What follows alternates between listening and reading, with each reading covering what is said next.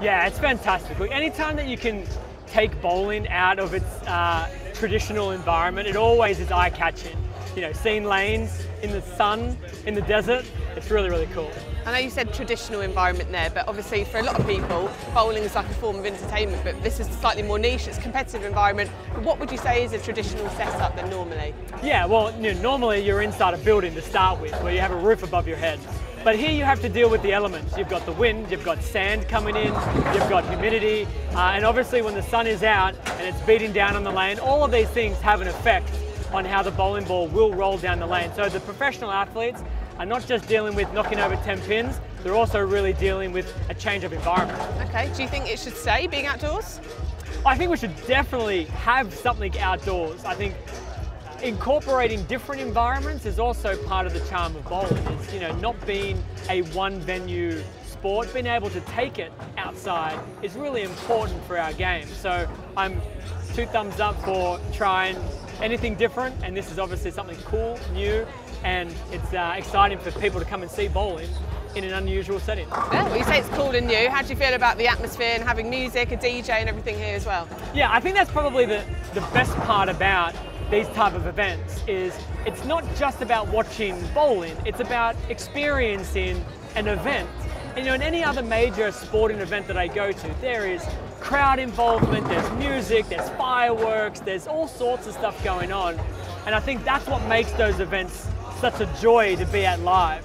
So incorporating some of that into bowling, I think is not just important, I think it's critical to make sure that when fans come here, they watch the bowling, but they go home telling about stories outside of just the strikes and spares that they saw. Okay, is something like this a situation you feel that would attract more fans then? Absolutely. I mean, I'm just noticing people walking past now, hearing the music, seeing all the fans getting excited.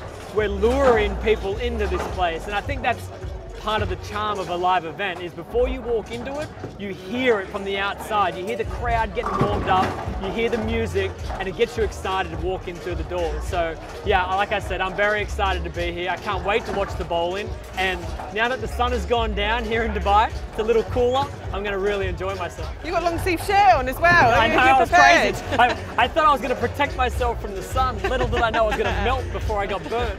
And obviously, Jason, as well, you're not competing this time round. How does it feel to be a spectator and not competing in it? Yeah, if I'm really honest about being a spectator, I hate it because I want to bowl so bad. I am more jealous of these guys right now than any other bowler in the world.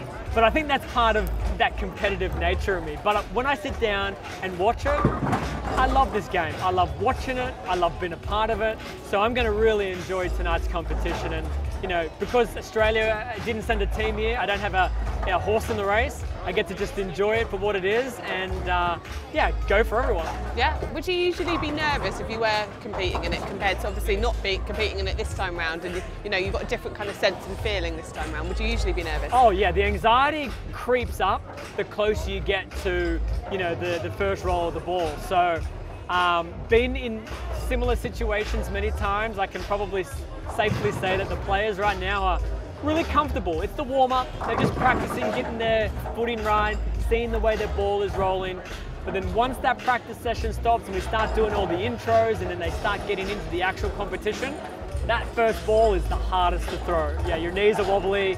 You don't want to, you don't want to throw it in the gutter to start with. You don't want to throw a split. You want to get off to a good start. It's that pressure moment, and then it's like a pressure valve. It just releases, and you can just enjoy the rest of the game. Okay. And we spoke about fans, getting more fans into the game in the sport. But how would it attract more people to participate at a competitive level as well at an event like this?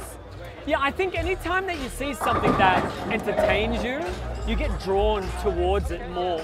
And for us, there's no question that when you go bowling, if anyone goes bowling, they generally have a great time doing it, but we need to catch them. We need to get their eyes on us.